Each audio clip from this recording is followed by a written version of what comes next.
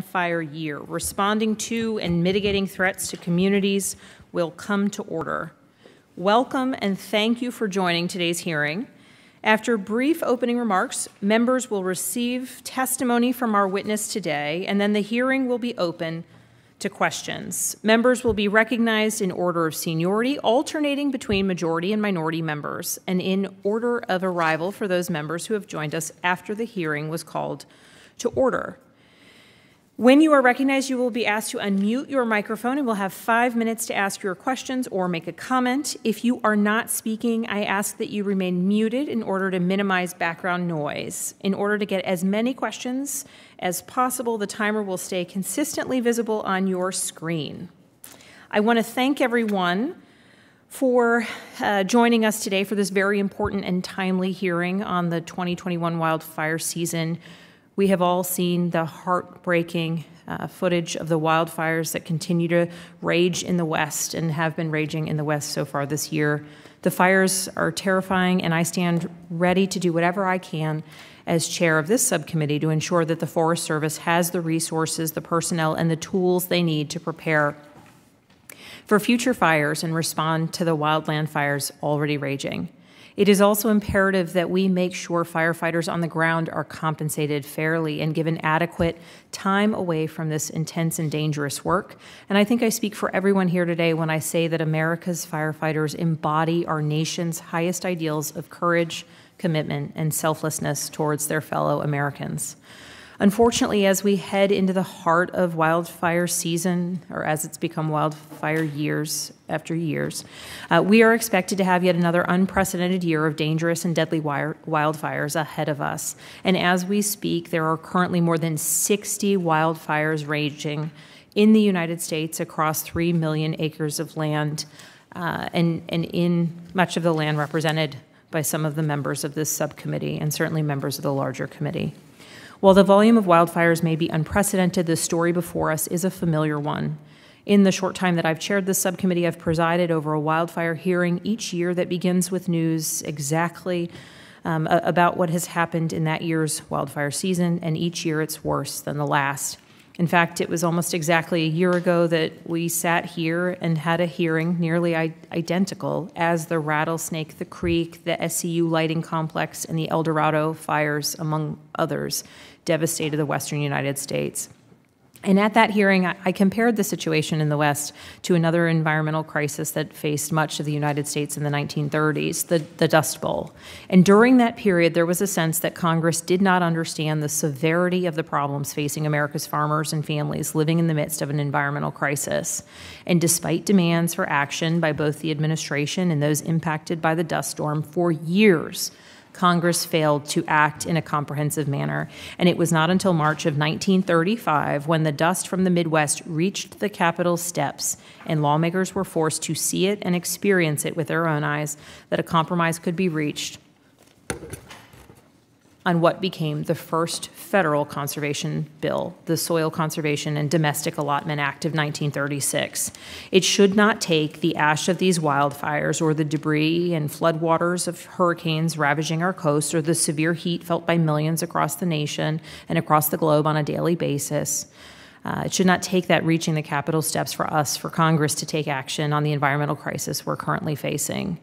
Through the House Agriculture Committee section of the proposed Build Back Better Act, the committee is taking action. This bill, marked up by this committee just a few weeks ago, contains $14 billion for hazardous fuel treatments on national forest system lands, $1 billion for critical vegetation management, $9 billion in grants for state and private forestry for hazardous fuel treatments, millions of dollars in grants for recovery and rehabilitation of areas affected by wildfires, $50 million for post-fire recovery plans, and would remove the cap on the Reforestation Trust Fund, building on the Replant Act, which was introduced by our colleague, Congressman Panetta, who serves on this subcommittee. And this is a piece of legislation that I'm proud to co-lead, and I know the ranking member is also a co-lead of this important legislation.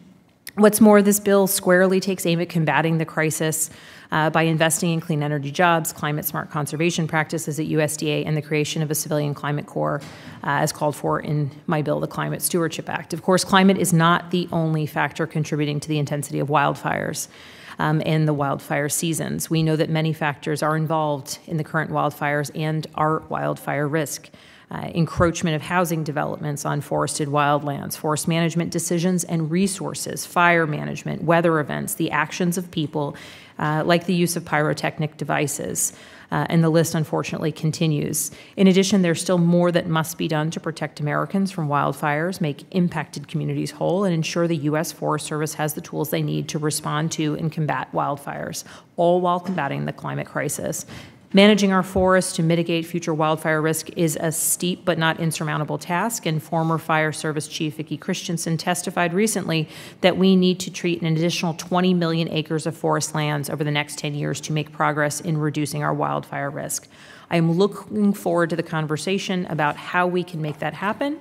And before we begin the discussion, I do want to congratulate Randy Moore on his new role as Chief of the U.S. Forest Service. As a regional forester, Chief Moore has been a leader among his peers on issues relating to conservation, combating the climate crisis, responding to wildfires. Chief Moore's appointment to this role is historic. He's also the first African American to hold this role in the history of the United States Forest Service.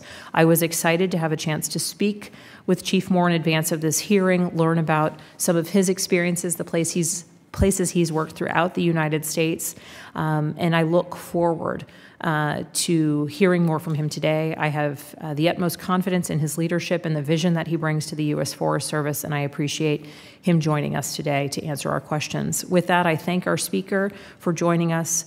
I look forward to the discussion, and I'll now recognize the ranking member for any remarks that he'd like to make at the outset of this hearing.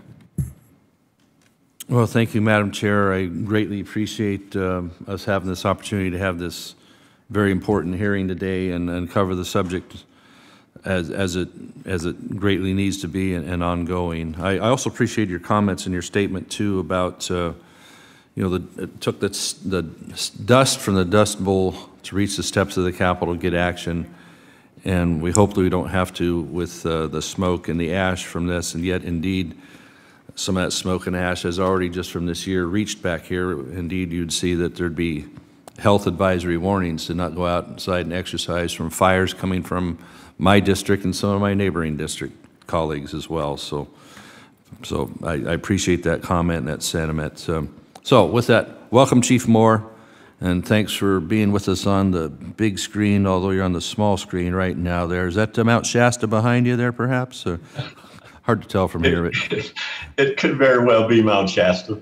Okay.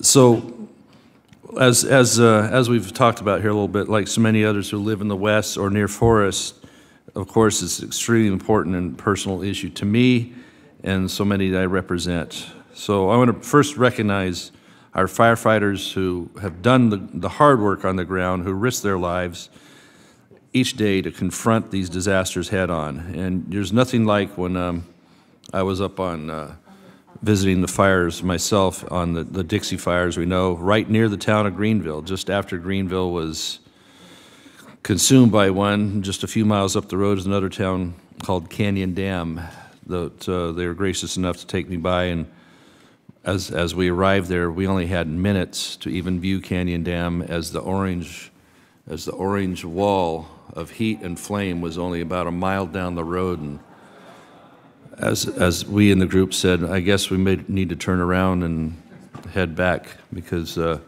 was incredible. The roar of that fire, the wind that it created, a 50-mile-an-hour swirl of wind, and just minutes later, the town of Canyon Dam was gone. So our firefighters are out there having to deal with that and trying to figure out how to stay out of the way at the same time, trying to cut those fire lines and do what they do. We greatly appreciate the risk and then putting it on the line. So these past few years have, again, been incredibly difficult for my district and my neighboring districts too, and many for rural forested regions of the West. Last year we saw over 10 million acres burn, over 40% of it in California alone. It's been just as difficult, and it may even set greater records by the time 2020 was over with. Even more communities were leveled this year, as I mentioned, than by last year, the last 2 or 3 years. 6 of the worst fire seasons on record have occurred over just a one-year period in 2020 and 2021. This includes the August Complex, the SCU Lightning Fire, the Creek, the North Complex fires in 2020, and including the devastating ones this year, Dixie, Bootleg up in Oregon, Caldor south to me near the Tahoe area, the Monument Fire to the west of my area, and many other tragedies ongoing. We know there are some 63 million acres at medium to high risk of wildfire, and at least 80 million acres of Forest Service land that need treatment. I was pleased to hear that the chair's mention of previous Chief Christensen saying 20 million acres need to be done on a fast-forward basis. Although the challenges for the Forest Service are many, the solutions that we must put into practice to prevent catastrophic wildfire are clear and well established. While many continue to blame a changing climate for the increase in acres burned each year and the greater intensity of recent wildfires, the fact is most of our forests are indeed overgrown and overstocked for decades. We aren't doing enough management to reduce these fuel loads that have dramatically intensified the wildfire crisis. They're a national emergency, yet we will not solve this crisis without a fundamental shift on how we manage these lands. We need to increase the pace and scale of landscape projects that reduce hazardous fuel loads. We need to strategically thin the forests where necessary around communities, of course, defensible space around homes, and set up lines of defense, so maybe on our ridge tops or other areas that make sense, so when a fire does occur, and they will occur, that it gives our firefighters a place to make a stand instead of unknown devastation for unknown distance. I find it very frustrating that some members of Congress and outside groups who don't represent national forests or areas constantly devastated by wildfire continue to try to put a stop to what Forest Service and other land managers are trying to do with proactive management that will reduce the threat of wildfire and encourage healthy forest lands, healthy for the forests themselves, the wildlife, the water quality that is going to be affected by so much ash and so much erosion of soil. Our forests, they're overgrown and undermanaged. We need to be doing more active management immediately to reduce the threat of these fires and save lives. I appreciate today we need to do more of these hearings on wildfire, and we won't solve the crisis by throwing money at the problem while needlessly at the same time hamstringing the Forest Service. So Chief Moore, again, thank you for being with us today. We're eager to hear your testimony, your ideas, and I look forward to work with you in identifying ways for Congress to do its part to support the Forest Service and the firefighters on the front line. We need to incentivize them to want to stay there, and so finally to make great strides to address the wildfire crisis. Thank you, Madam Chairman. I yield back. Thank you very much, Mr. LaMalfa. I would now like to recognize the Ranking Member Thompson, for any opening comments that he'd like to make at this time. Chairwoman, thank you so much for this hearing. Mr. Ranking Member, appreciate you both and your leadership in this area, and certainly once again, welcome to Chief Moore. I much appreciate you being here today and having this very timely conversation. While last year was one of the worst fire seasons on record, 2021 has been another incredibly challenging year for the Forest Service and the communities across the West. This year, we've seen roughly 5.8 million acres burned so far, and some of the largest single fires, and we're still not even through the season. The fact of the matter is that our forests are overgrown and in need of more management and proactive treatment. This includes dramatically more hazardous fuels reduction, thinning, post-fire restoration, and landscape-scale restoration projects to help reduce the intensity of wildfires. It also includes increasing timber harvest where it makes sense to support both the forest health and the rural economies. So we're still below the target level of harvest and not getting anywhere close to our allowable sales quantity system-wide. Chief Moore, I welcome your input in this hearing and on how we can address these pressing issues. In my view, we need a fundamental shift in how we equip the Forest Service and forest managers to restore the land and do the work necessary to mitigate the wildfire crisis. Regarding reconciliation, the $40 billion for forestry, I'd like to echo the comments by Ranking Member LaMalfa. Not only did this committee mark up the ag portion without the $28 billion for conservation, there are significant issues with the forestry section that makes that funding unworkable. The forestry provisions don't just miss an opportunity to provide new authorities needed for more management. It actually, it's worse. Because it restricts the Forest Service's ability to do the restoration necessary on the millions of acres at medium to high risk of wildfire. We can't just throw money at wildfire while limiting the service and hope for a different outcome. Continuing to put limited resources into a small-scale projects will not restore our forests or reduce the threat of fire. We need to provide the appropriate level of funding coupled with workable authorities to help the agency increase management at the landscape scale. We tried doing this in the 2018 Farm Bill, in 2018 with this committee's version of the Farm Bill, which contained a variety of authorities to help the Forest Service better manage and do so on a larger scale. And while the final bill does contain some limited new authorities, Senate Democrats once again refused to even meet with us to discuss the broader reforms necessary during the conference process. Wildfire is an emergency that we can wait no longer to address. Chief Moore, thank you for your service and for your leadership, and again for being here today and for this important discussion. We look forward to your testimony and thoughts on how we can support the rural economy, forest health, and efforts to reduce the threats of wildfire. In closing, I'd also join the chairwoman, ranking member, in recognizing our firefighters and wildland responders. We've lost too many of them over the past number of years because of the size and the intensity of these, what I believe are avoidable wildfires if we're proactive with management. So to all of you who serve in those capacities, we say thank you for your support and constant sacrifices. We say thank you to your families who know that they don't know if you're coming home at the end of the day or the end of the week or the end of the month when they're dispatched and respond to these fires. But we do appreciate your support and constant sacrifices to protect our forests, our homes, our property, and lives. And with that, Madam Chair, I yield back. Thank you very much, Ranking Member Thompson. The chair would request that other members submit their opening statements for the record so our witness may begin his testimony and to ensure that there is ample time for our questions. I am pleased to welcome to the committee the Chief of the U.S. Department of Agriculture's Forest Service, Mr. Randy Moore. Mr. Moore, Chief Moore, you will have 5 minutes to deliver your testimony. The timer should be visible to you on your screen and will count down to 0, at which time your time has expired. Chief Moore, please begin whenever you are ready.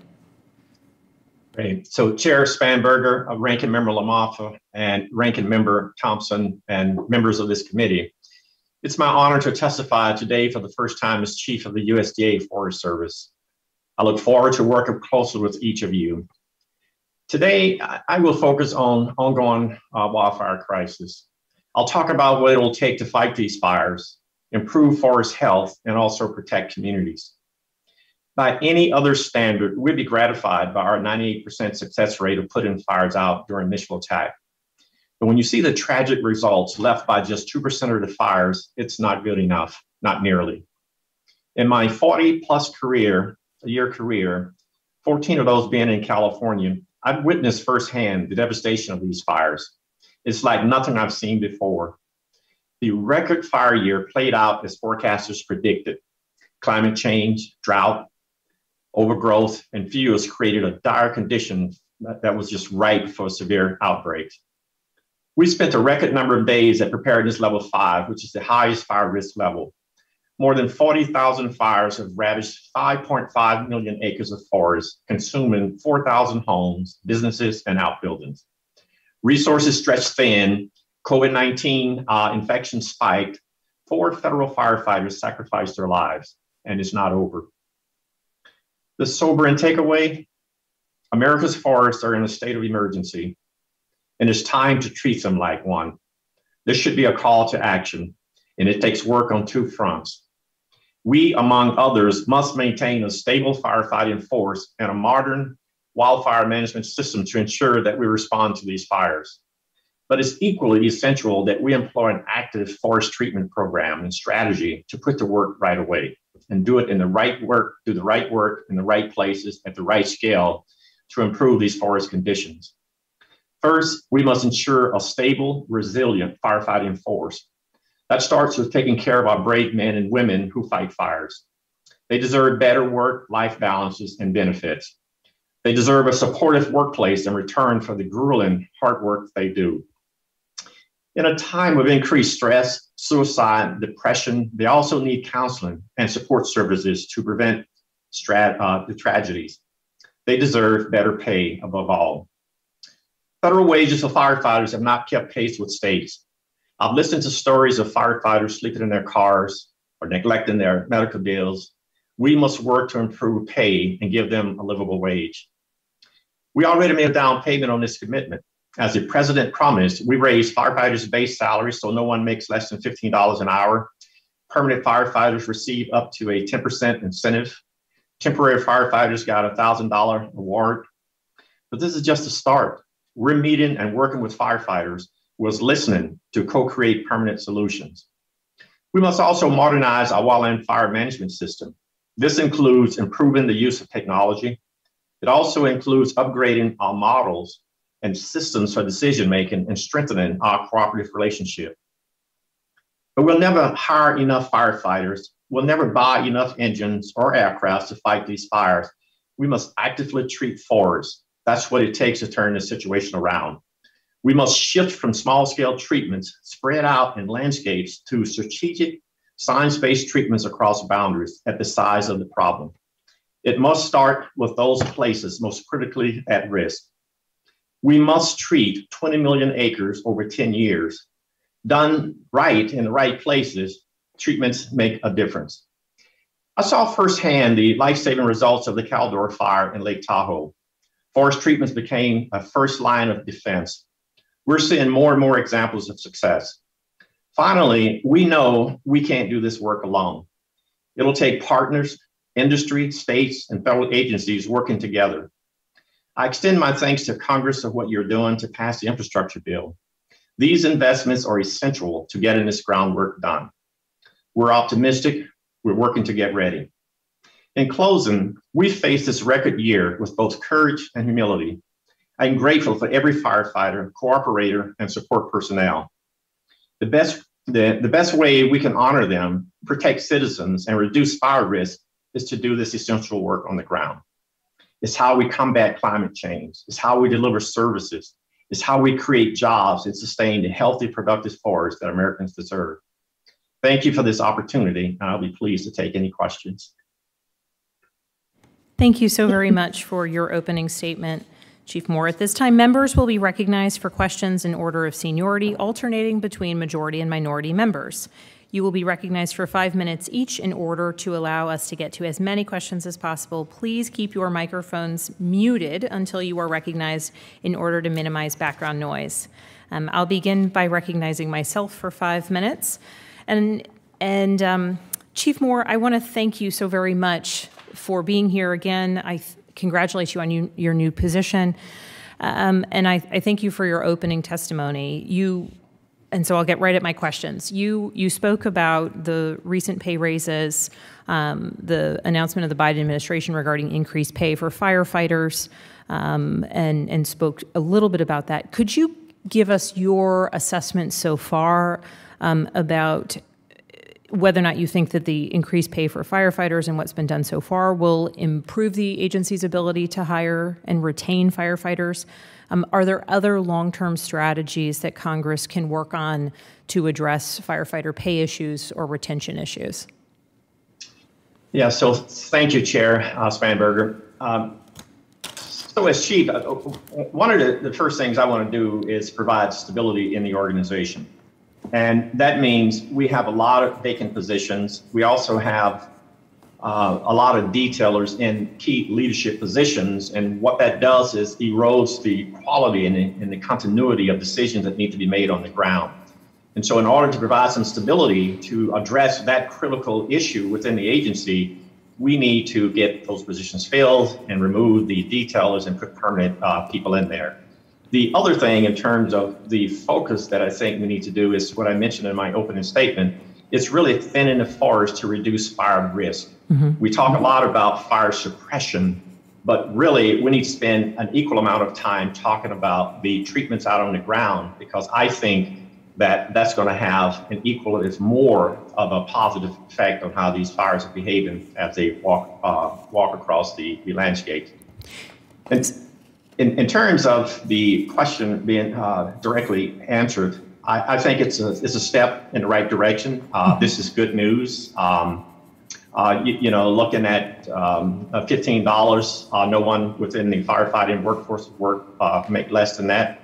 I think recognizing the firefighters up to the GS9 level with a 10% award based on their salary, those are good steps to make. But like I said earlier, it's a good beginning. I think we want to work with Congress as well as the firefighters and the union themselves to look at how can we co-create an opportunity to go that next step in our firefighters. And Chief Moore, in your answer, you spoke about forest maintenance and thinning the forests. And earlier this year, I introduced a piece of legislation called the Climate Stewardship Act alongside Senator Booker in the Senate. It laid out a framework for some climate-smart federal investments in forestry and conservation. It also includes funding for a civilian climate corps. Separately, I worked with Congressman Neguse of Colorado to introduce the Civilian Climate Corps Act, which his counterparts, Senators Coons, Heinrich, and Lujan, have introduced in the Senate. Do you see, and do you have any feedback for us as we look forward and continue to try and move these bills forward? Do you think that the creation of, or do you have any advice for us related to the creation of a civilian climate corps, how that might be helpful in building up the forestry workforce in that forest maintenance and in the preventative work that you just mentioned? Yeah, thank you, Chair. So the Civilian Conservation Corps is a part of our proud history. In fact, a lot of the work that they have done back in the 30s, 40s, and 50s still stands today. There's a lot of skills that are being developed within that workforce. In terms of a Civilian Climate Corps, this will put a new diverse generation of Americans to work that can help conserve and restore public lands and waters. And I think that the investment in restoration, reforestation, reclamation, and other activities that improve the function and form of our natural systems will not only bolster our nation's resilience to extreme wildfires, sea level rise, drought, storms, and all the other climate impact, but they'll also create a new pathway to the forestry workforce of the future. Thank you very, very much, Chief Moore, for that answer. I have 38 seconds left, so in the interest of respecting everyone's time, I'm actually going to yield back because I could otherwise spend another 10 minutes asking you many questions. And I'm now going to yield to Ranking Member LaMalfa to ask his questions. Thank you again, Madam Chair. Randy, let's talk about, Chief Moore. I know you as Randy. Anyway, sorry about that. Chief Moore, let's talk about the initial attack on new fire starts, which, we've seen some controversy about that, even this year in California. It's extremely important, and I think everybody's view, that an initial attack on a fire, while it's small and containable, or more, at least theoretically containable, is preferable. So when we talked about this some months ago, you made a public pledge as well to try and change what Forest Service pattern is on that, or beef that up. So what changes are you putting into place and would like to implement for Forest Service to aggressively put out new fires right from the very beginning at the initial source? So thank you, Ranking Member LaMalfa. And as you well know, being in California, and particularly in the northern part of the state, and as I mentioned in my opening statement, when you really look at 45,000 fires that the Fire Service had to respond to this fire year so far to date, and having a 98% success rate, initial attack has been very successful. The issue is really when those fires escape initial attack, then they take on a behavior that we have not seen in our past, in our lifetimes. And so what we have to do, we have to talk also about forest treatments on the landscape, because we'll never have enough firefighters to put every fire out. As much as we would love to do that, we just simply won't have enough firefighters to do that. So we have to try and equalize or level the playing field. And that is a very strong and aggressive approach to forest management, because I believe that has just as much of an impact, if not more, than the actual tactics and strategies we're deploying on these fire suppression efforts. I agree with that. That is indeed the only way we're going to be able to play defense on this is to have the thinning and have particular zones where you can trap fire as it approaches it in a situation like that. But you know, there's always much concern out in the field. My office gets many of the calls. It's you know, where they say it seems like they're monitoring the fire. It seems like they're not attacking it initially. We saw that, I think, on the Tamarack there, that it was an area that was observed for, I think Mr. McClintock could tell us, but probably about over a week, and then it was felt like it was in an area that wouldn't do much, but then a wind came along and conditions happened, and it turned into a very large fire. So you'll continue to pursue a strong initial attack. Would you say that the service will throw all the resources they can at initially keeping fires small? Congressman, we're doing that right now, and I appreciate you bringing up the Tamarack fire because, you know, it's so easy for someone to look in hindsight at what we're doing and second guess the decision. But let me tell you what actually happened on the Tamarack fire, since you brought that up. It was a single tree fire is how it started. At the time, we had 100 large wildfires. We had 27,000 firefighters deployed on fighting their fires. So we didn't have a lot of additional firefighters to put on every fire trying to put it out. We took the appropriate response. We spiked out a small crew to monitor that fire. The problem with that fire is the same problem that we have all across the West, that once that fire broke away from that initial area, it just exploded into a larger fire. But you know, looking at the priorities and where we spend our firefighters, it's really about protecting life and property first. Our firefighter was deployed to protect communities, life and property, and that fire was in a remote area. And so the only choice we really had was to monitor that fire. And as soon as that fire broke, it was a matter of just reassigning crews to try and attack those larger fires, because all of a sudden, it was threatening communities. And so we would have loved to have been able to have enough crews to put on that fire. And here again, you know, just that example, it lends itself to having the wrong discussion about what we really should be talking about, and that is a very active forest management program, because there will always be situations where you can second guess the decisions that were made. And I can't defend any decision, because in your community, if your community is threatened, then that's what matters. The problem, though, is that there's a lot of communities that are threatened, and we're having to make some tough choices. Yeah, I get that. It is staffing. It is spread out of resources. It's just the Dixie Fire, for example, started because of one tree falling into a power line. And on the Tamarack situation, it's not uncommon, like a fire that happened in Grass Valley just a month ago, that they pulled resources off another one in order to pounce on that, and they kept it to within, you know, a couple hundred acres right in the middle of a town, and then they put the resources back on a much larger ongoing fire. So I'm not here to second guess you, sir. It's just more of an issue of when we have an opportunity to, and you said the 98%, that's pretty incredible, but it only takes one to turn into 1 million acres like we have with the Dixie Fire. And anyway, I need to yield back. Thank you, Madam Chair. Thank you, Ranking Member LaMalfa. And certainly, I'm always happy to let you go a little over time when we're talking wildfires, because I know how impacted your district is.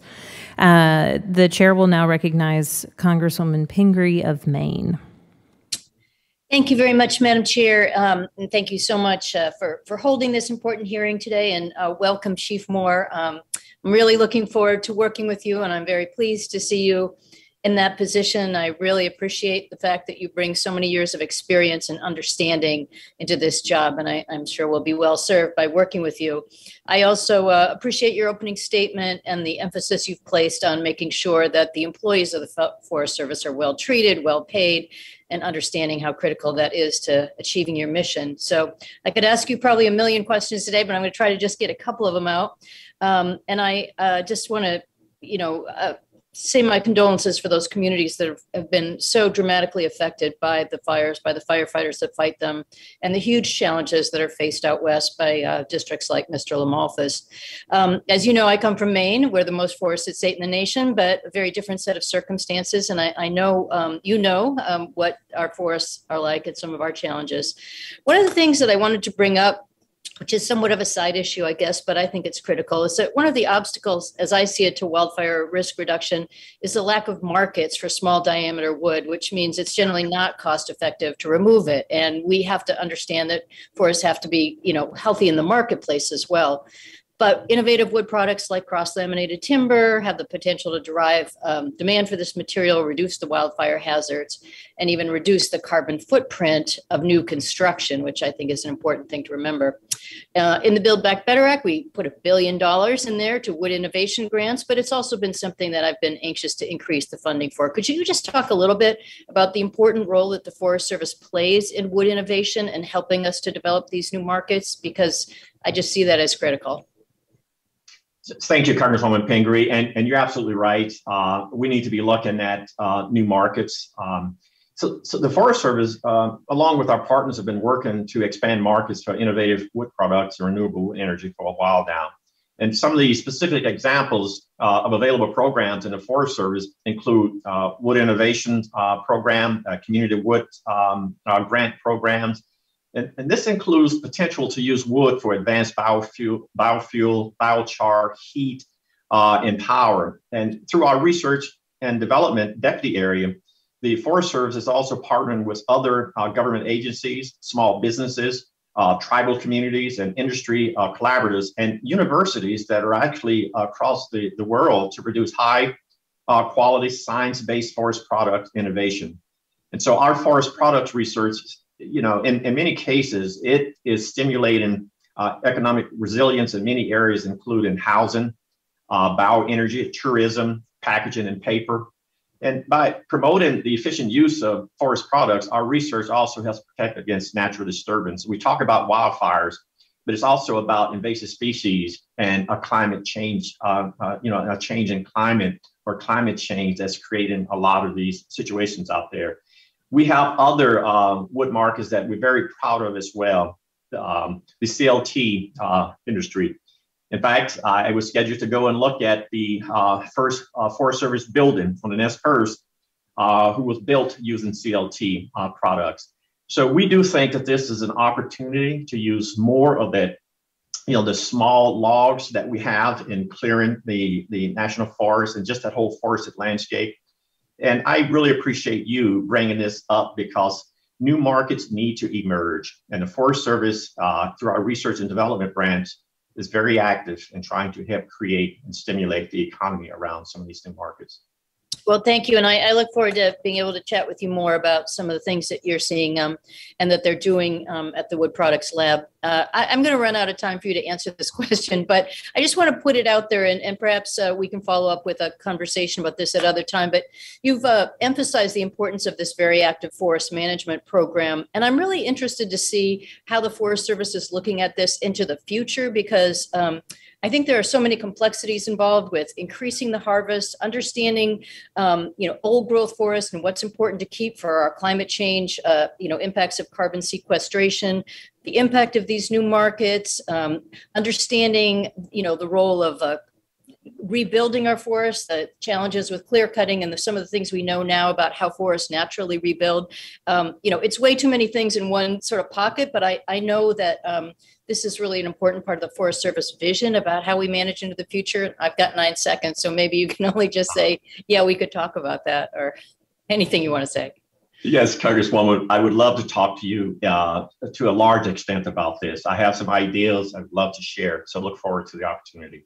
Great, thank you. I'll look forward to that too. And again, thank you for taking on this role, and we're here to support you. The chair will now recognize Mr. Allen from Georgia for 5 minutes.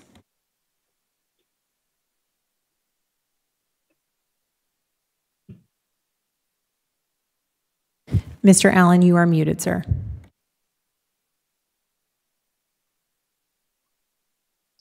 All right. I've got 2 hearings going, so sorry. Mr. Chairman, thank you for having this hearing today. I think it's very important that we talk about this issue and really get to the truth of the matter. Wildfires, particularly those on federal lands, are a major safety, public health, and environmental issue for our western states. I was at a meeting out in Jackson Hole, Wyoming, over the August work period, and I couldn't believe it. I mean, the smoke, you couldn't even see the Grand Teton Mountains for the amount of smoke in Wyoming that was coming from the wildfires in Oregon and California. Over 70% of the nationwide acreage burned by wildfires in 2020 was on federal lands. I mean, shouldn't that tell us something? So Chief Moore, I'm glad to have you here today on behalf of the USDA Forest Service to try to help us understand what the real problem is. There are several schools of thought on why we're dealing more with wildfires today than ever before, but I believe the elephant in the room is just simply management and just good care of this which has been given to us and we have dominion over. Federal regulations which prevent the active management of our nation's forests and protect specific species of animals to the detriment of the rest of the world due to increased carbon emissions via wildfire. Those are the two biggest enemies which proponents of carbon sequestration will find. These environmental groups who clog our courts with frivolous lawsuits to stop the active management of our forests are another enemy of carbon sequestration. And we must work to modernize our environmental regulations to have a more fulsome understanding of environmental health as a concept. Most concerning for all of the climate control proponents out there in recent years is the carbon emissions from the California wildfires. I mean, why aren't we talking about that?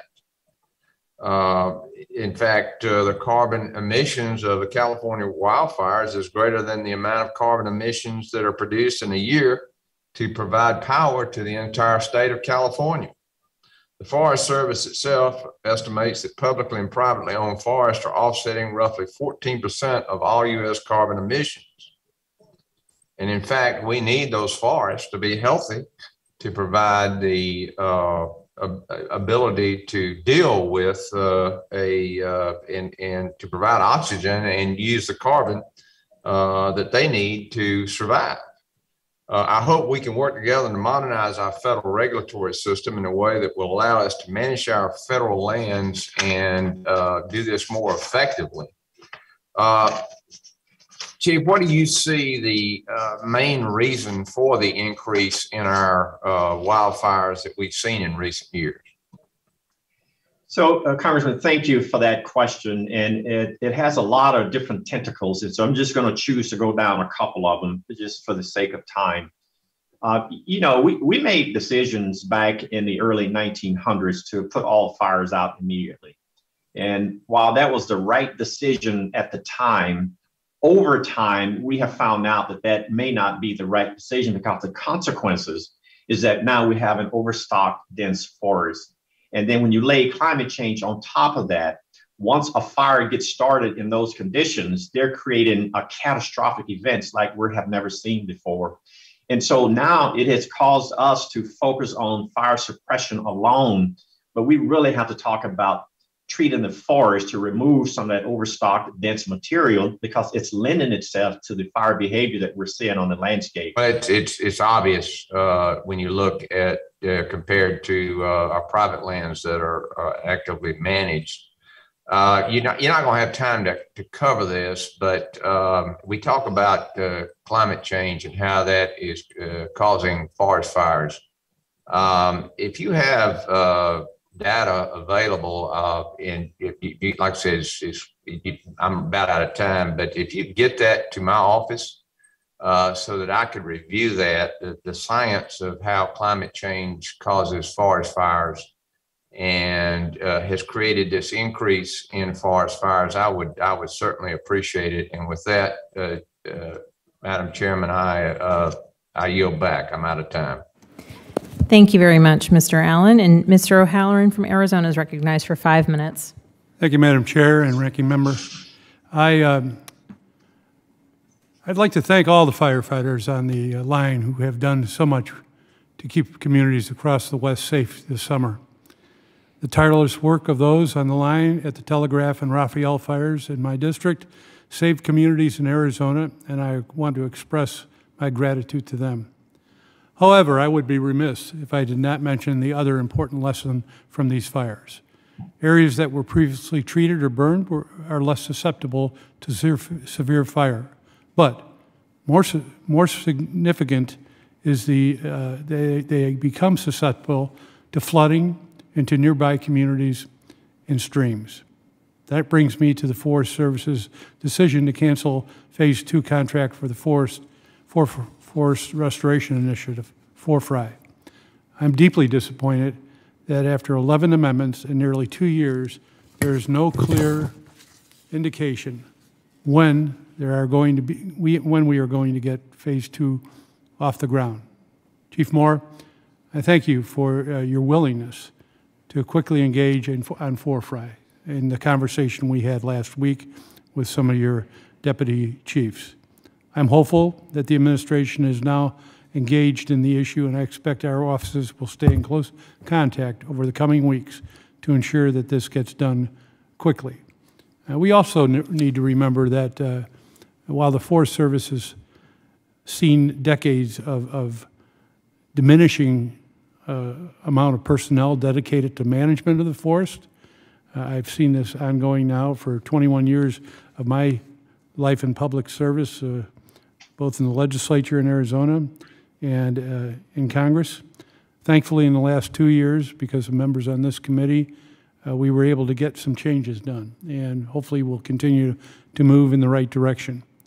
I think it's really, we have to make sure the public fully understands this is not a 10-year commitment. This can't be a 20-year commitment. This has to be a commitment that we keep both our communities protected during times of fire, but make sure we don't allow fires to get into the catastrophic conditions that they have been in at one time in Arizona. Wally Covington, a forest expert, world-renowned actually, Wally said a fire in Arizona at 25,000 acres would be a big fire. Now we almost pray for a 25,000 acre fire. So with that, Chief, I'd like to ask you, and thank you again, what is the timeline for issuing a new RFP for Forestry? Thank you, Congressman Halloran. You know, I understand that many Arizonans and the Arizona businesses were really counting on the award of this large-scale Forestry project. And I understand how disappointed they are over it as well. I need you to know that I'm disappointed too. You know, I've talked with the regional foresters and I've also talked with the evaluation panel, and I understand the decision that they made. And I think it was the right decision considering what the potential outcomes could have been. I do want you to know, though, that I am committed to getting this proposal back out very soon, and certainly in a much quicker fashion than we did the first time around. So I will pay personal attention to getting that out ASAP, and I would say that we'll be following up with you so that you, as well as all Arizonans, know the status of the project, of the proposal. I want to thank you for that, Chief Moore. How are you going to be working with the stakeholders in the Forestry stakeholder group to show that the Forest Service is committed to the success of Forestry and to rebuild trust? As a group, we started in the middle of the last 2 decades ago now to start Forestry with the help of the Forest Service and environmentalists and ranchers and farmers and every one of the stakeholders out there. It moved along over the course of a couple of years and then it hit a brick wall. How are we going to make sure that we're not going to hit that brick wall again and that the stakeholders are going to have input into the process? You know, Congressman, you know, through disappointment, trust is what erodes. And, you know, our word may not be as important or as valuable as our actions. And so I'm willing to demonstrate through action that the Forest Service is trustworthy. And we're going to do that by demonstrating that we can get this project done, but we're also going to engage the community in this project so that it becomes ours, not mine, if that makes sense. So we want to do this collaboratively to the extent that we can, and we're committed to that. Thank you, Chief. And I have to yield now. It's my time's up. Thank you. The chair now recognizes Mr. Moore for 5 minutes from Alabama. Thank you, Madam Chair, and thank you, Chief Moore. I appreciate you being here today. In Alabama, we have a pretty good reputation of managing our forest, and actually my district director has a forestry background, so we're quite familiar with the process. I did have a question, and I guess it's as good as any now. Now, so more than ever, I believe this committee agrees that expedited forest management is needed. In your opinion, what policy changes would free up the good folks on the ground to be able to act quickly and effectively to manage and reduce our fuel loads? Well, Congressman Moore, thank you for that question. It's one that I have to say that I think the legislation that's being considered now would be one of the things that could help us greatly. It gives us an opportunity to do just what we're talking about, and that is to increase our ability to go out on this landscape and do the necessary work that needs to be done. One thing that we spend a lot of time talking about what happens in the West, but I got to tell you, if the West could mimic what's happening in the South, that would be our end game. Whereas in the South, when it comes to fire, we're doing a lot of maintenance burns, prescribed burning.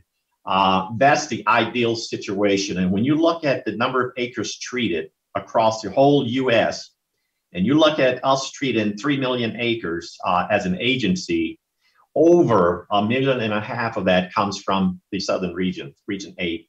And it's because they have the conditions there. They also have the culture that accepts prescribed burning in a much bigger way than what we do out west.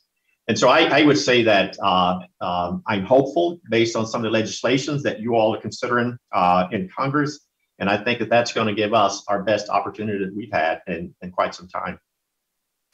Thank you, Chief. Actually, that's my experience. I met with Forestry in Alabama a few weeks ago, and that was one of the things that they talked about was just the control management process, the burns, or whatever we have to do to keep those fuel loads down. And I hope that others will follow our lead in that respect, and maybe we can get some of these things under control. But with that, Madam Chairman, thank you so much. I appreciate your time. Thank you, Chief. I appreciate you attending and being here as a witness today. Thank you very much. The chair now recognizes Mr. Panetta from California for 5 minutes. Outstanding. Thank you, Madam Chair. And of course, Chief Moore, outstanding to have you here. Absolutely thrilled when I found out that you were selected to be the next chief of the U.S. Forest Service. So congratulations, but also thank you. Let me express my appreciation for all of your help and for all of your work as regional forester for the Pacific Southwest region. I tell you, based on our conversations, based on our work together, I really couldn't think of a better person to lead the Forest Service. And what I believe, and I think what we all know, really is an unfortunately more dangerous era of wildfire years rather than wildfire seasons is what we're facing. Now, obviously, you've been instrumental in the creation and the formulation of my legislation. I want to thank you as well. In my legislation, the Replant Act, the Wildfire Emergency Act, and the Save Our Forests Act. And I look forward to continuing to talk with you as we continue to push this legislation forward through our process here, but also to ensure that we can implement our shared vision of a safer, healthier, and more sustainable forest across our country. Now, we've had a couple conversations, and I spoke with your predecessor, Chief Christensen, on a number of occasions about chronic staffing shortages in the Forest Service. And as you know, look, 80% of wildfires in the U.S., at least based on my numbers, you may have different numbers, but my numbers are 80% are caused by humans and being in the urban or the wildfire urban interface, basically the fastest growing land use type in this country that I'm sure you're familiar with. At the same time, as you know, the Forest Service suffers from chronic staffing shortages with several national forests, including the Los Padres National Forest in my district on the central coast of California, suffering from insufficient law enforcement and recreation management staff. And that's why I introduced the Save Our Forests Act. And so I wanted to get your take on what it would be like if we just had one additional recreation management position in each ranger district in the wildland urban interface. How would that translate, if at all, into reducing the incidence of wildfire and improving the long-term health of our forests? Thank you, Congressman Panetta. And to respond to the first part of the question, I'm actually humbled to have this opportunity to serve as chief. I think you're bringing up something that's really important to us as an agency. If I go back 20 years ago, we have lost 38% of our non-fire workforce.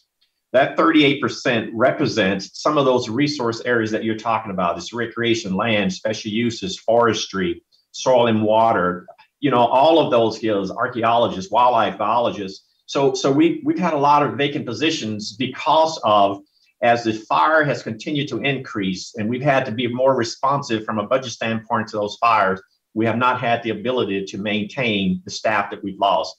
Now, we've done really well because we've looked at technology, we've improved efficiencies, and we have done a really good job. Look at the outputs, that they're similar to what they have been. But what happened is that we have an overworked workforce. We have a workforce that's tired. They can't continue to work at this pace and scale. We need to fill many of those positions that we've lost over time due to this situation that we're talking about today. So it would be very helpful. Understood. I appreciate that. I appreciate you hitting on the prescribed burns. Thank you very much. It's exactly what my legislation, the Wildfire Emergency Act, hits on and expands, and at least in regards to permitting for that prescribed burns. I understand your sentiment about the West mimicking the South. Obviously, we got a little bit more hurdles out in the West, as you know well, for a number of reasons, but hopefully this legislation allows us to get over those hurdles so that we can have more prescribed burns in our forests in order to reduce the chances of wildfire. Moving on, in regards to reforestation, quickly, I got less than a minute. Would lifting the cap on the Reforestation Trust Fund as outlined in my Replan Act, would that help the Forest Service address the backlog of reforestation projects that we got? Its short answer is yes, it would. Right now, we're limited by $30 million. We have 1.3 million acres that need reforestation. We're only able to do about 60,000 acres at best with what's funded now. So and that doesn't even include the fires from the Dixie and this year's fires. So being able to do that and develop public-private partnerships and helping us do some reforestation efforts would be a great way to go. So if that cap was removed, it gives us more flexibility to do these types of things. Outstanding. Look forward to working with you, continuing to work with you. And thank you again for your service in not just fire suppression, but fire prevention. Thank you, Chief. I yield back, Madam Chair. Thank you. Thank you very much. The chair now recognizes the ranking member of the full committee, Ranking Member Thompson. Chairwoman, thank you so much. Chief Moore, thank you again. My first question, Chief, the Forest Service needs to get closer to or above, preferably, its national timber targets for the coming year. How much timber do you foresee the agency harvesting in 2021 and 2022? So we, go back 2 years and we had a goal of about 4 million board feet, 4 billion board feet that we're planning to accomplish this past year. But we're probably going to come in at about 60% of that. Part of it is the situation that we've been talking about all morning, that we've had a number of fires that have burned through planned timber sales, planned restoration work. And so we've lost the ability to do that. The other thing is that since we've had so many fires this year, we've had to take a lot of members that support fire in a support role to support the whole fire suppression efforts that we've had this year. So those are resources that we're not going to doing this other work that you're talking about. So different reasons we're not able to accomplish that. Might I also say at this point though that I think if we can get to a point where we talk about what the land needs, I think we will find that we're doing a lot more than what we had planned to do. And I think the outcomes would be greater than what we're planning to do, because it puts the focus on the wrong part of the conversation. And we need to have a broader conversation about landscape work, landscape improvements, and all of the product that comes off of landscape treatment. Very good. Well, thank you for that. Now, the 2018 Farm Bill provided the Forest Service with various authorities intended to help the agency to conduct better management. This includes reauthorization of the insect and disease categorical exclusion, as well as categorical exclusion for the greater sage grouse and mule deer habitat. Has the agency issued guidance or gone through the rulemaking process to implement these authorities? And if so, has the agency utilized these authorities, and if not, why? Yeah, thank you, Ranking Member. The answer is yes. We've utilized these greatly. Take a look at the Good Neighbor Authority. We continue to grow relationships with state and other partners in the GNA, and this has really allowed us to restore a lot of watersheds and managed forests on national forests, via agreements or contracts.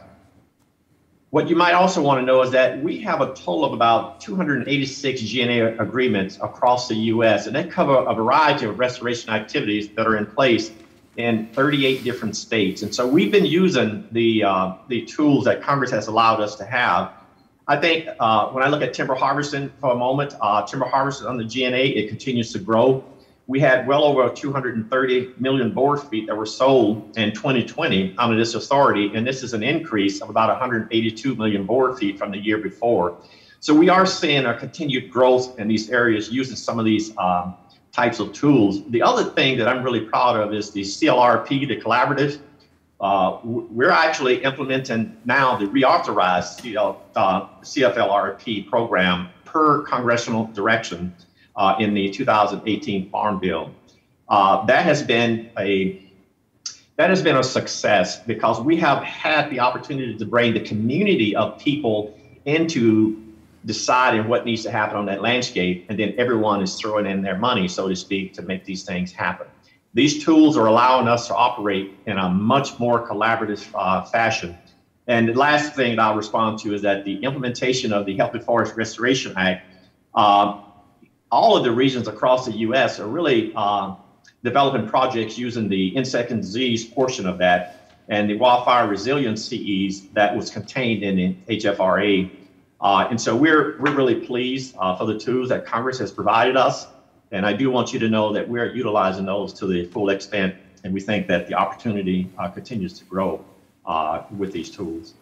Thanks, Chief. I'm a huge supporter of the Forest Service research that's done from many perspectives, the things that we're looking at, and the research on where specifically the agency needs to perform restoration activities, reduce the threat of wildfire.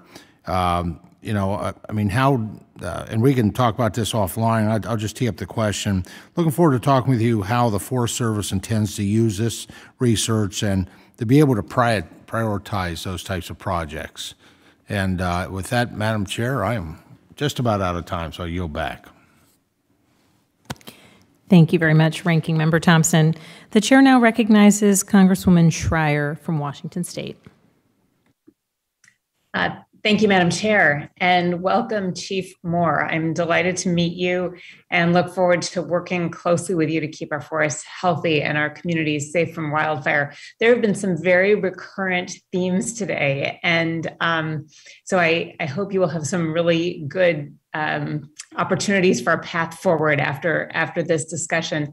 As I'm sure you know, the wildfire outlook in my home state of Washington and across the whole Pacific Northwest is getting more dire. Every year we're seeing more fires, earlier fires, a longer fire season, and more money and resources used to suppress those fires. And so I wanted to focus on ways to make our forests healthier, which most of us are talking about today, to make them more resilient to wildfire and sort of the nitty-gritty of what we'll need to get there. A recent report from the Washington Department of Natural Resources identified 3 million acres of forest lands just in our state alone in need of reforestation. Significant percentage of those acres are in my district in rural central Washington, including about 700,000 acres in the Okanagan-Wenatchee National Forest. And the towns here are some of the most at-risk locations for wildfire in the nation. Our state is doing some incredible work. Washington State Department of Natural Resources, local fire districts, counties, nonprofits, private forests are doing this kind of work, and they're conducting the controlled burns and the mechanical thinning that we've all talked about today as much as possible. But they face some really big barriers, and one of those barriers is the need to partner with the Forest Service. And in places like Chelan County, 70% of the land is owned by the Forest Service. And so no matter how good a job our state does and private forest holders do, 70% is on you. And to that end, my colleagues and I are working to bolster the Forest Service resources. We've got the National Prescribed Fire Act that increases federal investment with Member LaMalfa. We've got the National Forest Restoration Remediation Act to allow the Forest Service to get interest money. And then we have the bipartisan infrastructure bill that puts more money in for forest health. I understand that you and George Geisler, Washington State Forester, go way back. And I would just love to encourage you to continue to work with George and with our Commissioner of Public Lands, Hillary Franz, and the local fire departments to increase the pace and scale of fuel reduction. They are ready, they are willing, they're excited to work with you, and they just want that relationship to work better. And if you could, deal kind of with the details.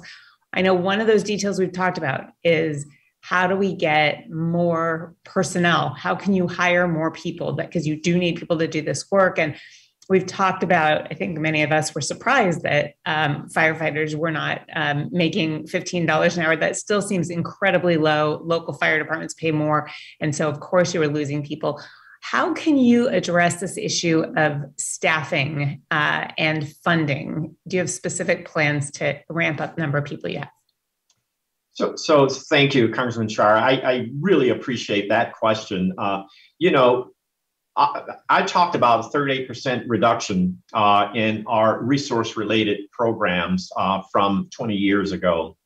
And so if we have to replace those positions, our funding needs to reflect that. So I'm hopeful based on some of the legislation that's currently in Congress.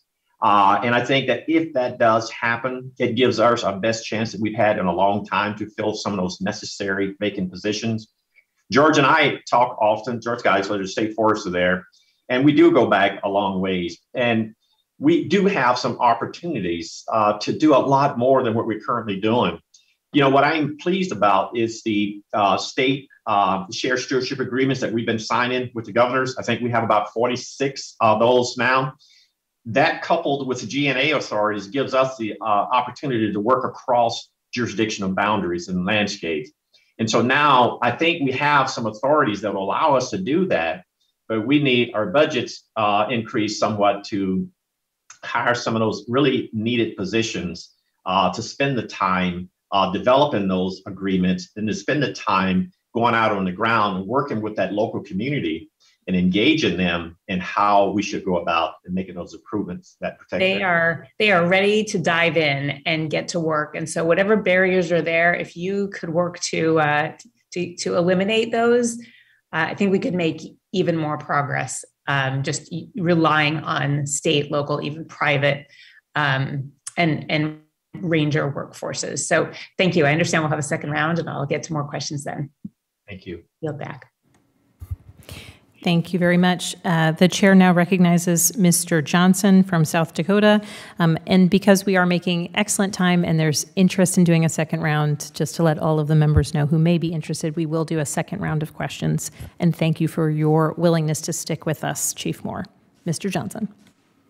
Yeah, thanks, Chief Moore. It is great to have you. The Black Hills National Forest is one of the only forests that had a regular monthly meeting as part of an advisory board.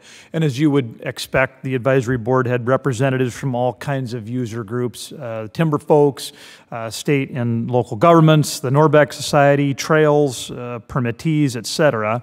And so way back in June of 2020, the coordinator for this local forest advisory board submitted their charter renewal, a list of new members, everything that was needed. And this was 6 months prior to the deadline for doing so. Now, since that time, again, June of 2020, there has been no action taken. in D.C. And so the Forest Advisory Board hasn't been authorized to meet either virtually or in person for the entire year.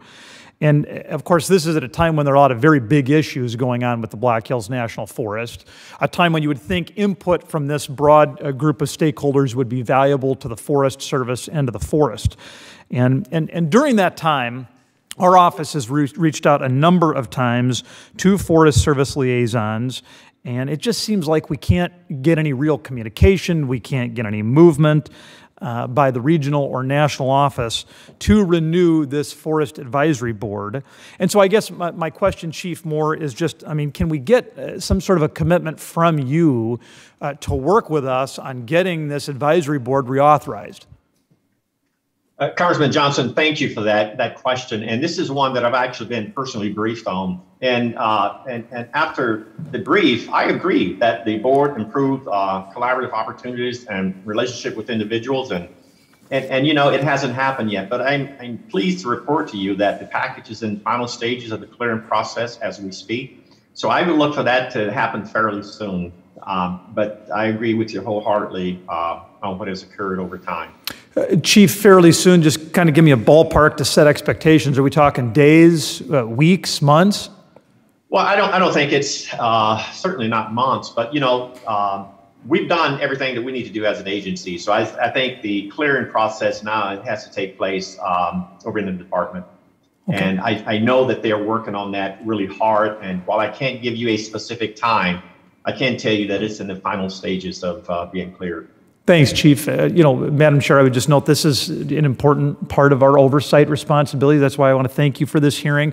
Deadlines drive achievement, and I think Chief Moore clearly came prepared today and was ready to address a lot of our questions. And so these hearings do make a difference in how the agencies respond to our needs. Chief, another one. As you certainly know, in the Black Hills, our local volunteer fire departments, they volunteered for the initial attack of these forest fires and grassland fires. And I think one of the frustrations they've shared with me is this 24-hour rule. So they can be on site with the initial attack. They're getting close to the end of the 24-hour period. They feel like they're on the cusp of having the fire contained. They're pulled off the fire even though sufficient Forest Service resources are not yet in place for a seamless handoff to close this fire out. And so I just wanted some insight from you. You know, what's the statutory or regulatory, why is this 24-hour rule in place? Where does it come from? And is there any flexibility so we can do a better job of closing these fires out? Yeah, thank you, Congressman. Yeah, so that usually comes through our mutual aid response, these fires. And I think, you know, as we look at updating the agreements, these are the types of things that I think we need to be documenting so that when we have the opportunity to update the mutual aid in response, that we allow flexibility geographically. You know, one of our biggest challenges is that, and for good reason, you know, we go out with direction that's national in scope, and what that does sometimes is it doesn't allow flexibility for that local geographic area.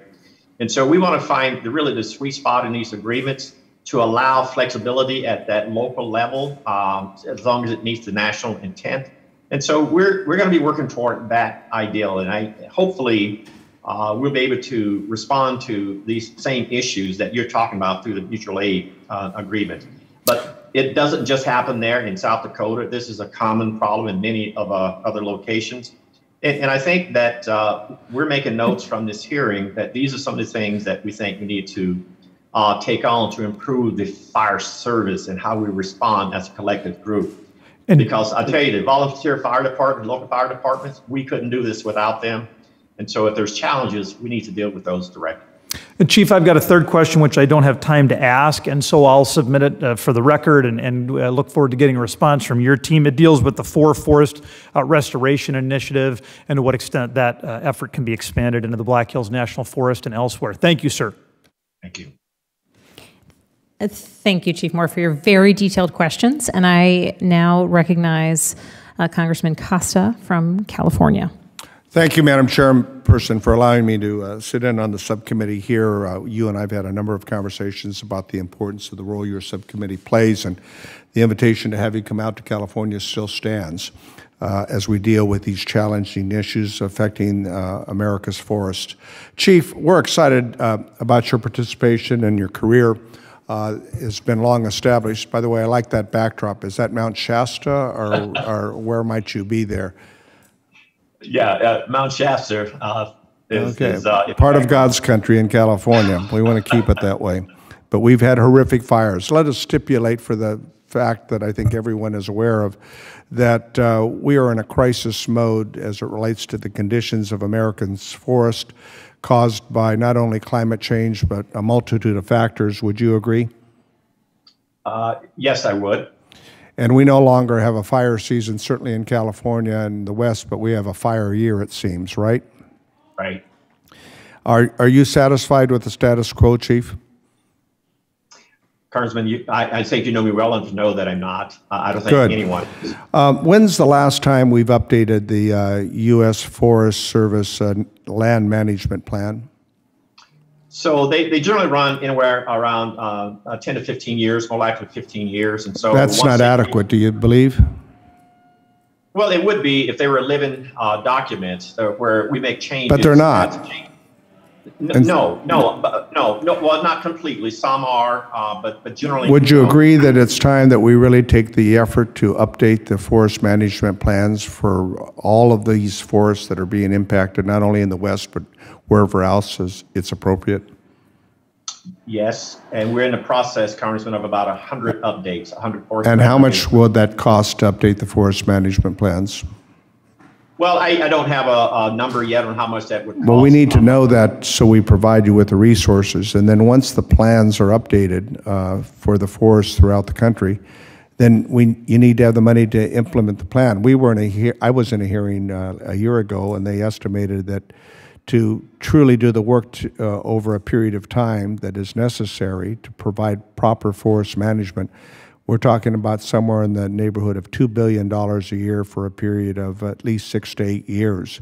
Could you check those numbers and verify and get back to the members of the committee? Because as we look at the reconciliation effort, as we look at the budget year coming up, I think we need to, the crisis mode that we're in, we need to address this issue. Would you not agree? Yes, I would certainly look into those numbers, Congressman. And if we have those numbers, I think we're in a better position to provide you all the forest management tools you need so that we can address the challenges that we face of proper managing our forests. I mean, when you look at the monies that we're paying each year for fire suppression, frankly, we spend all the money that we set aside for forest management, and we end up in the billions of dollars spending money for fire suppression. And frankly, if we continue in this vein, I don't think we're ever going to deal with the crisis or provide the forests the proper management they deserve. Would you agree? Yes, I would agree with the majority of that, sir. So we need a plan, we need updated plans, and then we need the financial resources to give you all the tools in the management toolbox to do the work that provides the certainty that forests in the future, with all the factors we're dealing with that include climate change, will be there for the next generations of American come for all the multiple uses that they serve. I mean, is that not the goal? Absolutely, one of the goals. Let me ask you a little bit about, with all the horrific fires we've had in California and the West, the partnerships between state and federal. You've been in California for a good time. CAL FIRE and I know about our California response and our efforts over the last several years. How would you describe the partnership between the Forest Service and states like California and the necessity of continuing to improve and work on them? Well, keep in mind too, the fire service is much bigger than just CAL FIRE and the Forest Service. And I would say in general, if I was to focus specifically there in California, I think the relationships are great. In fact, I think that's why we're having so much success in that state, is because of the fire service in general and how it's working together. I mean, there's always problems when people work together, but I can assure you that the leadership of those agencies and those local fire departments, they're committed to working through whatever issue that may come up. But the relationship is solid. Well, my time's expired, and Madam Chairman, thank you for allowing me to participate. But I would think it'd be helpful, Chief, if you were to provide, if you have not already, a list of areas that you think we need to work on together to allow you to better do your job. And for myself, thank the firemen and women and the people of the U.S. Forest Service for the heroic jobs that you're engaged in here, always, and certainly in terms of recent years during these really terrible fire seasons we're dealing with. Thank you, Congressman Costa. Thank you very much, Chief Moore, for your time. We're going to do a second round of questions for anyone interested. I'll continue in the same order, and I'll begin by recognizing myself for 5 additional minutes. Chief Moore, in answers to prior questions, you talked about the 38% loss in staffing that you have experienced across non-firefighting roles. Could you just give us a little bit more of a background of what those roles are and what the impact has been on your agency? Yeah, thank you, Chair. Yeah, the type of positions are those resource positions that actually do a lot of the resource work on the ground. And whether it's doing NEPA, which the Congressman just mentioned, or Forest Plan Revision, but also it's going out putting structures out on the ground for wildlife purposes. It's going out doing surveys, looking at some of the sensitive species that are taking place. It's also our foresters that goes out and look at the landscape and design our silvicultural practices for getting at some of the disturbances taking place on the landscape. So it's those resource-related issues, you know, watershed improvements, whether it's a soil scientist, hydrologist, and some of those types of specialty programs where we improve the landscape so that the types of fires that happen is not happening in a catastrophic way. Most of the fires, most of the land out west is developed through fires. And so you have a lot of fire adapted ecosystems out there. And so fire is a natural part of the landscape. And we need to make sure that fire continues to be a natural part of the landscape, but through controlled conditions. And we just have not been able to spend the necessary amount of time making improvements on the ground that would also make that fire behave differently as it moves across the landscape. And Chief Moore, what I hear you describing is an investment really in preventative efforts so that we're preventing those catastrophic fires, so that we are making investments in the personnel who will prepare us and ensure that the land is not as susceptible to the sorts of catastrophic. Is that a correct assessment, that's the preventative? That's correct, Madam Chair. And the types of skill sets that those employees would bring, is there a challenge that you all are facing that as you've experienced loss of these personnel predominantly related to funding, are you also then challenged by a loss of skill set and knowledge in terms of resiliency and wild forest management? Yes, we certainly lost a lot of skills, and we've tried to mitigate that somewhat by partnering with groups and other entities that have those skills. Okay. And so now what you see is a gradual shift in how the Forest Service is being managed. We're working more through others and with others than what we have in the past, and that's been a really positive thing. It's just that we need to have more capacity internally so that we can continue to work in that way. Because I think that this is the new generation of natural resource management in this country. But we need to have those critical positions filled that would allow us to do more of this. Great. And Chief Moore, we passed 2.7, well, we passed the wildfire funding fix last year. And I understand that about $2.7 billion of this funding has already been used thus far this year. Can you talk about how this funding authority impacts your ability to combat the growing number and increasing intensity of wildfires, and how it might overall, how it is useful or how you all are using it? Any comments on that funding and its value to you? Yeah, first of all, I want to thank Congress for the fire funding fix. It's really stopped the bleeding of these other program areas. And so I think that that's been really good. I think now what we need to do is to be able to build those programs up so that we can do more of the work that I just talked about earlier.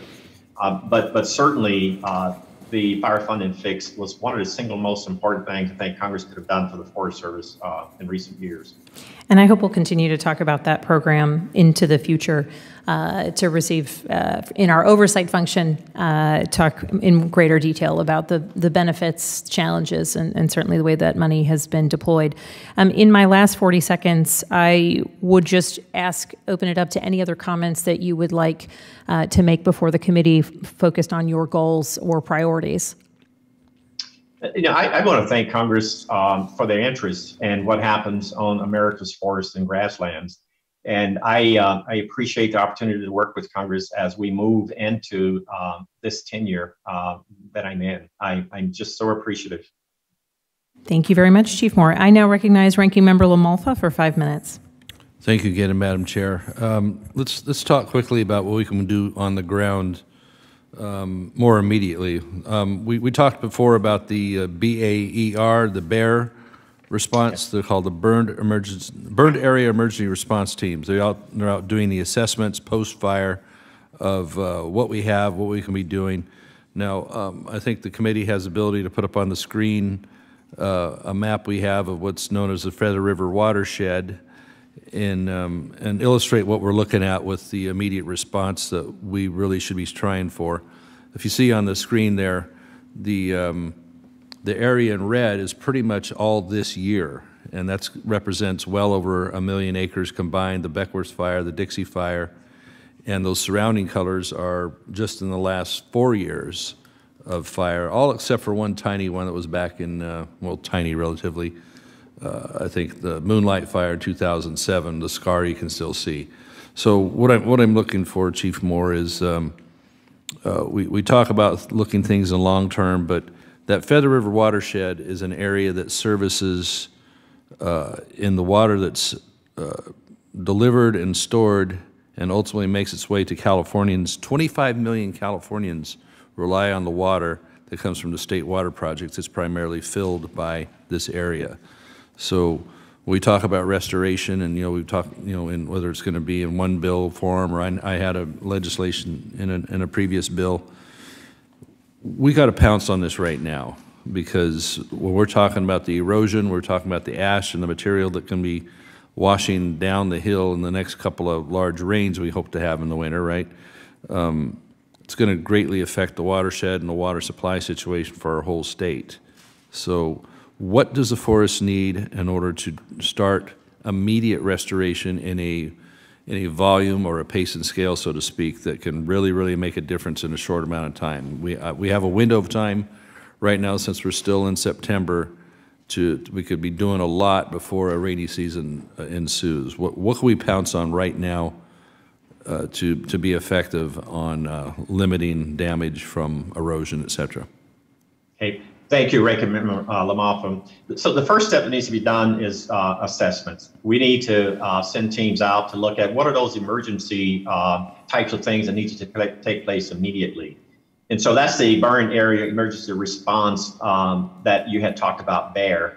So that's taking place now. We have a need, based on this year's fires, we have a need of about 216 assessments that needs to be done. We've currently completed about 136. We are currently in the process of looking at the Dixie now. We've already looked at the Beckworth, and we've, I think we've committed somewhere around, I think about $440,000, and we're expecting to kick that up to much higher than that based on the continuous needs that we find. In terms of the Dixie Fire, I agree with you. That's in a critical watershed. The Feather River watershed is really critical to the water supply, if you indicated. And so my immediate goal is to bring just a small team of key leaders in the agency out so that they can get a perspective of the amount of work that needs to be done. We also want to line up working with private partners and others, because this is going to take a lot of us working together to try to get that area. But Chief Moore, I'm sorry, our time is limited, but we have an immediacy we need to have here. We need to be hauling straw, and we need to be, making, shaping waterways or in some fashion and not be devastating this year. And I appreciate that you have the teams out there doing that, but we need to take that information and turn it into immediate action. So and I proposed a very large amount of money in a recent amendment to legislation here. It didn't make it, but because the size and the cost is going to be huge of what we're looking at. I agree with that. And just for your information, some of those activities are currently taking place out there, but that was such a large area. It's going to take a little bit of time to do a full assessment of what the needs are out there. But I agree, that's something that's very important to the watershed of the state. What can partnering with private industry help speed this up? The people in the industry, timber industry, can they be a partner to help on this with some of the dead tree removal and putting something down on the ground that will stop erosion and the habitat damage that's going to happen? Yeah, absolutely they can, Congressman. And I have an expectation that they would be engaged with us, as well as other members of the community, to get some cover back onto the ground and get some of these structures in place. Okay, thank you. I yield back. The chair now recognizes Ranking Member Thompson if he'd like to ask another round of questions. Thanks, Madam Chair. Chief, I'm going to circle around and give you an opportunity to respond. I know the Forest Service has, again, done new research on where specifically the agency needs to perform restoration activities to reduce the threat of wildfire. So the question that we ran out of time on, how does the Forest Service intend to use this research and prioritize such projects? So thank you, Ranking Member. So as we've indicated before, we have about 66 million acres that need to be treated. Our researchers have been engaging with us, and we feel that if we treat about 20 million acres of those, that we would have a positive impact on the 66 million acres there. I think the key is to have strategically placed landscape treatments across the area. We know we must protect communities and also the infrastructure that those communities depend on. We also know that we need to protect the wildland as well. But life and property would be our first priorities, and that's where we're focused on now. Very good. Hey, Chief, I know this is your first public appearance before this committee, and we really thank you for that. Much appreciate you and your leadership. As you may know, our committee recently marked up a reconciliation measure that included many policy changes impacting the Forest Service and some $40 billion in forest-related investments, and quite frankly, did that without any public hearings, any committee discussions. So as Chief of the Forest Service, were you asked to provide input or testimony on those provisions within the budget reconciliation legislation? I believe that has been taking place before I assumed this position, so I have not personally been engaged at that level to answer your question. Okay.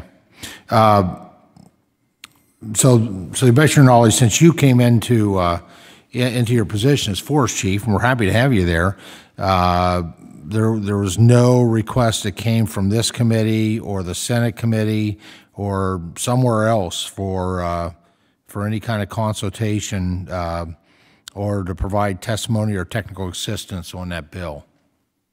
Yeah, well, I'm sure there is, at least I hope so, but I'm not aware of what that might be at this point, Congressman. I would certainly hope that, I would hope so too, but if you're not aware, in your position, and again, I reinforce we really appreciate you having you there. It's kind of sad.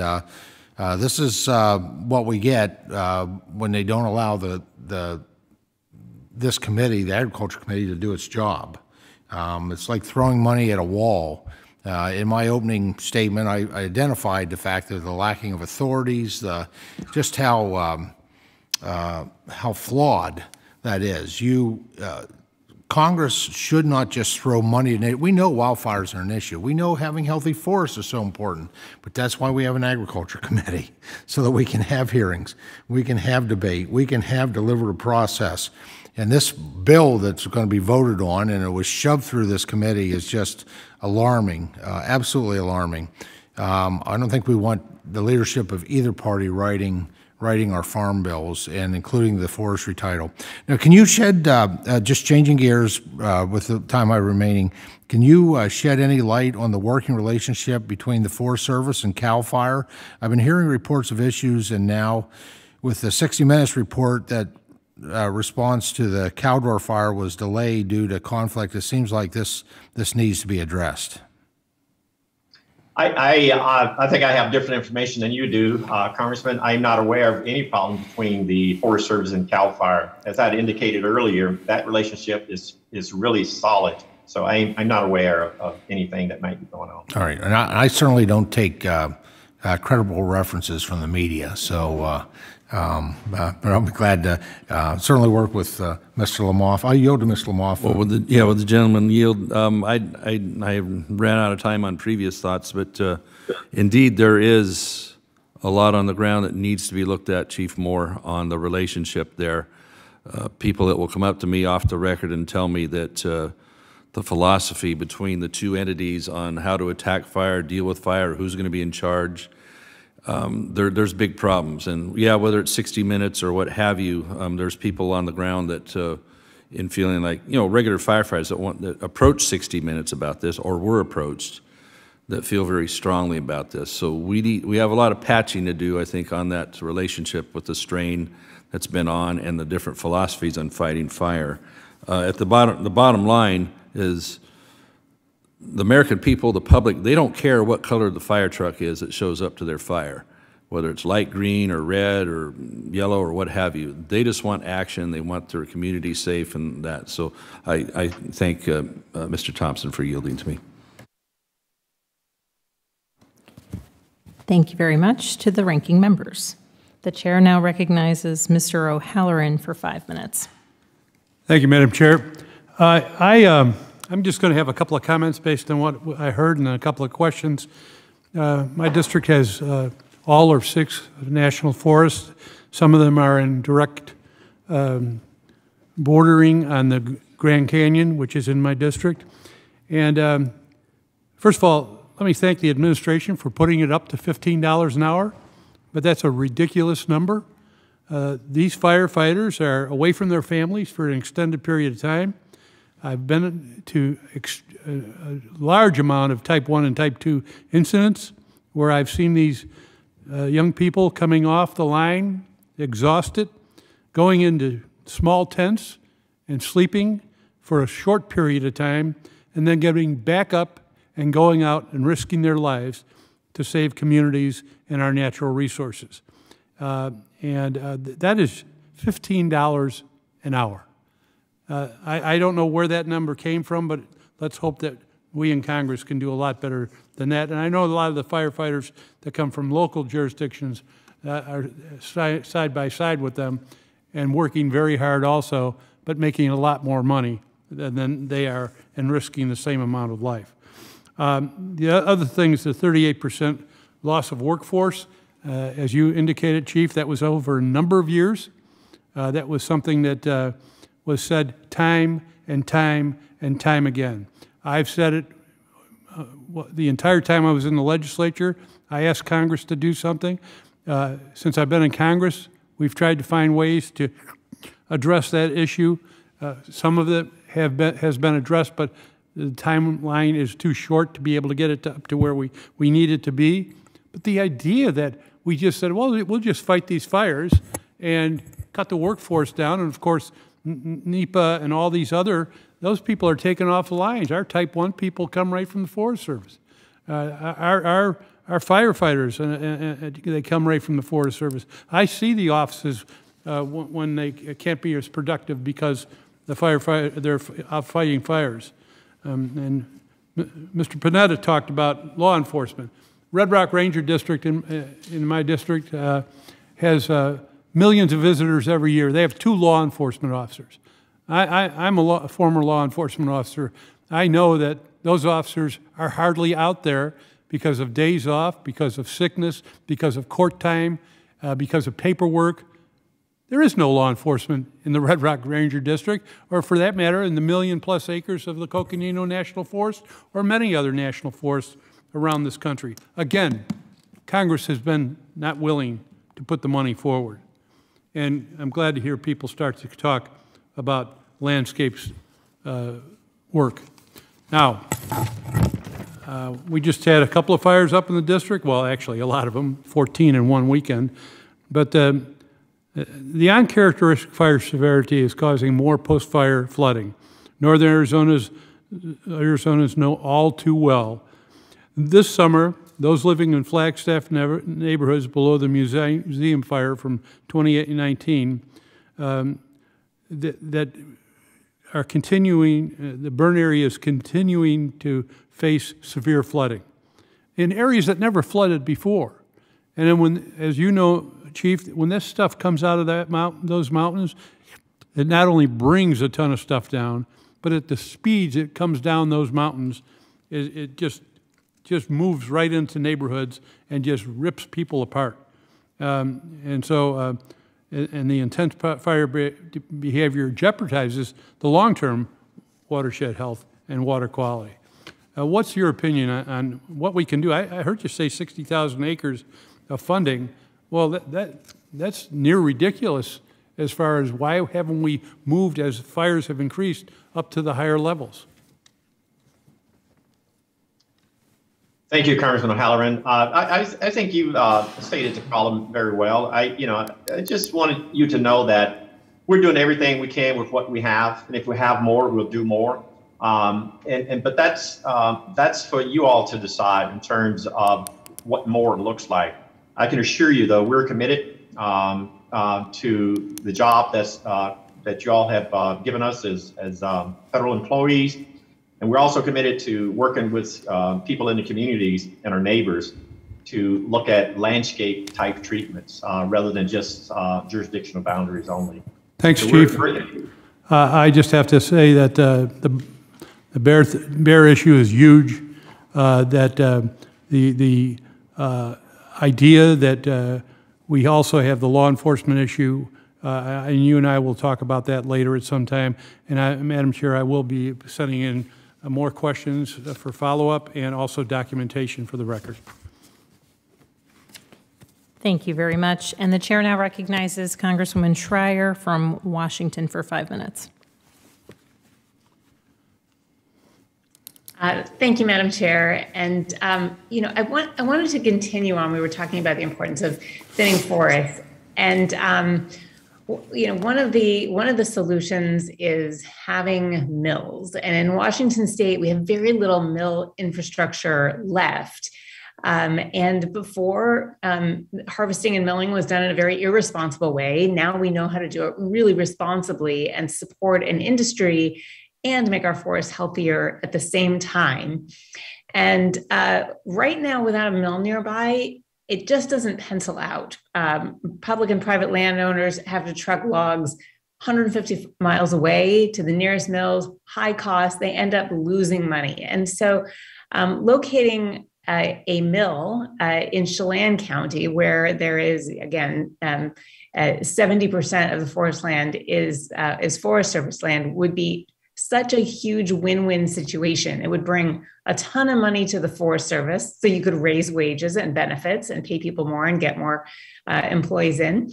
It would support more affordable housing. It would make us less reliant on foreign steel because we could build with cross-laminated timber. And it would create a ton of family wage jobs. And so I've been in touch with our regional forester, Glenn Casamassa, about this, and just would welcome the opportunity to talk with you both more about whether we could have reliable dependence on Forest Service logs. So can you talk a little bit about that? Who could go in and do the logging if you don't have the personnel to do it? Like, how can we make this work? So, Congressman, I would first suggest that maybe we need to sit down and talk about what the opportunities are, and then we could land on what the appropriate tool would be to do that. It's going to be very hard to answer that question in just a minute or so, but I would love to be able to sit down with you and Glenn and others that may need to be involved to talk about this very issue, because the same applies in so many other locations. So I've got even better. You are invited, and I will send you a formal invitation to come out to Washington State and lay eyes on, areas of forest that have been appropriately managed and what happened there when a fire came through, areas that haven't, and what happened there, and just the tremendous potential for a big win-win. So please come to Washington State. I also wanted to highlight one particular landscape restoration project that's really important in my district. And I don't think you're going to have answers to these questions now, but I'll throw them out there and you can just reply later. Maybe you can even reply when you come out to Washington State. This one's the Upper Wenatchee Pilot Project. And I'll be following up, as I mentioned, with your team, but I wanted to know when an environmental assessment will be available for the public to review. Also, when we can expect the final NEPA decision, and when we might be able to see work actually starting on the ground. Because while this project is stalled, land within the treatment area is currently burning as we speak. So, Congresswoman, I did get a brief briefing on this, very brief, but what I can tell you, though, is that the expectation is that NEPA should be out in spring or early summer. I think looking at the purpose and need for that project, I think it was really solid. It was really laid out well. And so now it's just a matter of working through the process. But I will look more into this, and we can have a follow-up conversation on some specifics.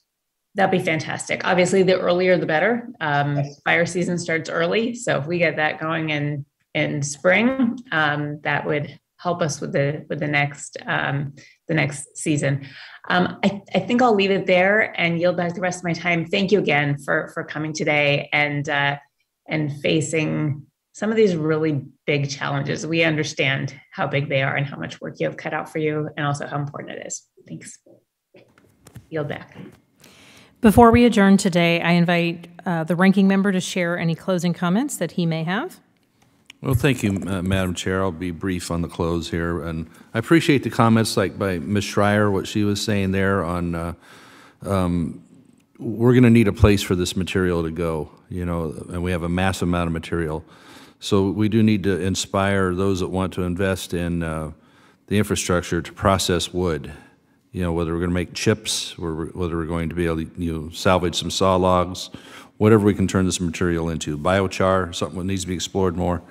So I appreciate that. We have to have, the people that would invest need to have confidence that they can be over a 30-year period, that they'll have a steady supply that we can guarantee from federal land. And so that's extremely important. Also, a lot of good positive comments and thoughts in committee here today. I was working with Jimmy P. there, Mr. Panetta, on the legislation we're working on together, along with our chairwoman. With part of it being prescribed fire. Now, prescribed fire is not going to be popular maybe at all times, but when you do a comparison of a controlled situation there and how we're going to reduce the fuel load we have, when we do it wisely, the right time of year, the right atmospheric conditions, it can be extremely effective and very minimal on annoyance. So it's all goes together. I appreciate Mr. Costa bringing up on the forest plan needing update for many years. I also would caution that we also move very quickly on the ground as we can with executive actions or what have you, in order to do what we can to offset the problems we've had with current fire, and the salvage needs to be done. An update of a plan, Chief Moore, I don't know if that might take 3 or 4 years or what, but we obviously, in my view, really need to move quickly and adeptly on where we need to go for the immediate cleanup, and what we can do to get ahead of the curve on setting fire breaks and other things to help defend communities and more forest land. And Also, Ms. Pingray, she's been very kind in this committee and other previous ones on looking at the situation, and I know she wants to be a partner as well. So with that, I think we had a really good start today on this discussion during this 2021 fire season of where we can go. So Madam Chair, I really appreciate your diligence and for making this time for us today. And thank you again, Chief Moore, for your time, and let's continue to work together and get all this together and get our CAL FIRE and U.S. Forest Service thing ironed out too. We'll have more to follow up with you on that as well. So anyway, thanks a lot. Now you'll back. Thank you very much, Mr. LaMalfa. Again, I want to thank you, Chief Moore, for joining us today, for taking the time to answer our questions, to engage with this committee. I hope that it is the beginning of a very productive conversation and relationship as you continue to grow in your role. Again, congratulations on the role that you've assumed. I think the conversations of today have been pretty broad, everything from the pay of firefighters to the stability of the workforce, the challenges that the Forest Service is facing, that you're facing in hiring and retention. Those are things that need to be at the forefront of our mind. The conversations related to science-based treatments and prevention and forest maintenance certainly is something that we talk about in this committee, and so it was great to have you bring your perspective of what is currently happening and what more needs to happen. The conversations related to lack of mill infrastructure throughout the United States and what that actually means when we're looking at some of our prevention intentions. My colleague from Maine who spoke about cross-laminated timber and some of the forest product research that's happening within the Forest Service, I think is really bringing a fulsome discussion to the work that your agency does, and frankly, the focus that we as a subcommittee do have on the beginning to the end discussion related to how not only are we fighting the forest fires, but frankly, how are we preventing them, and what are some of the hindrances and challenges that you and your colleagues face. And certainly the threat of wildfire continues to increase every year, and we have heard some of the real challenges faced back home in the districts of so many of the members on this committee. So I appreciate you listening to the very specific stories and impact that it's had on the communities represented by this committee. I do look forward to our continued work together. Certainly the task moving forward continues to be daunting, but I hope that we will be a partner in ensuring that the United States Congress is doing all that we can do to prevent forest fires, to prevent the economic and land devastation, and certainly to be supportive of the men and women on the front lines of that. And so as we close out this hearing, I just want to convey my appreciation to your entire workforce, and particularly the firefighters who are risking their lives to keep our communities safe. And certainly we are so grateful for their service, and we will continue to work with you on issues of oversight and issues of engagement to ensure that the work that they are performing is optimized, and that we are as supportive as we can, because certainly we are grateful. Under the rules of the committee, the record of today's hearing will remain open for 10 calendar days to receive additional material and supplementary written responses from the witnesses to any question posed by a member. This hearing of the Subcommittee on Conservation and Forestry is now adjourned. Got it, Dash. Thank you. Appreciate you. Thank you. Okay.